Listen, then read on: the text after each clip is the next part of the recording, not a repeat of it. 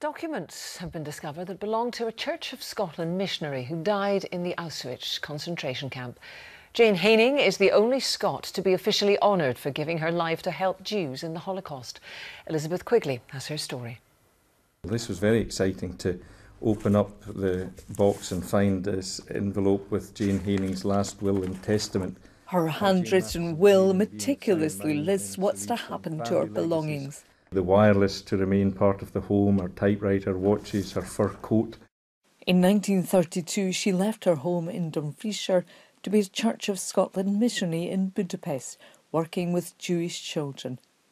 As the Nazis swept through Europe, the Kirk urged her to come home, but she refused, saying the children needed her. In 1944, she was arrested on suspicion of espionage.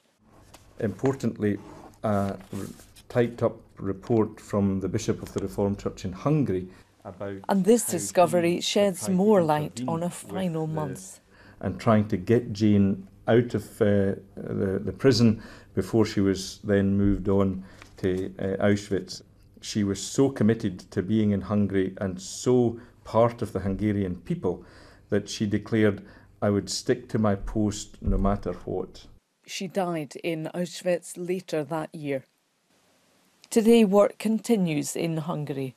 We've seen over the last 12 months particularly a large number of migrants and refugees crossing Hungary, and the response of the church locally, especially St Columba's Church of Scotland in Budapest, to offer accommodation, educational support and friendship to some of the refugees.